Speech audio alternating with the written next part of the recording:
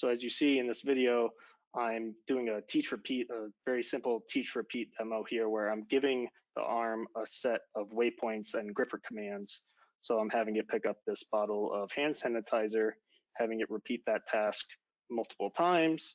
But then let's say, this runs for a few 100,000 hours, 100 or 1,000 hours, excuse me. And, a certain actuator needs to be replaced or be repaired. It's within a matter of minutes with all this generalized and standardized hardware. You'll see it takes mere minutes to unbolt an actuator, undo the wiring, switch out the actuator using all the same standardized hardware, put the actuator back in. And we have guides and assembly instructions on how to do this.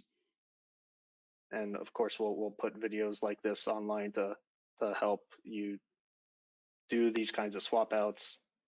And then those waypoints are even saved.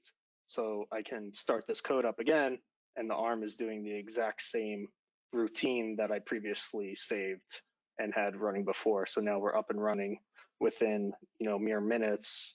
It took me 8 minutes in this video to replace that elbow, whereas normally you would have to shut down your entire system, your entire assembly line, send the arm back, have a technician come in, repair it, and at the same time, we hope everybody stays safe and wash your hands.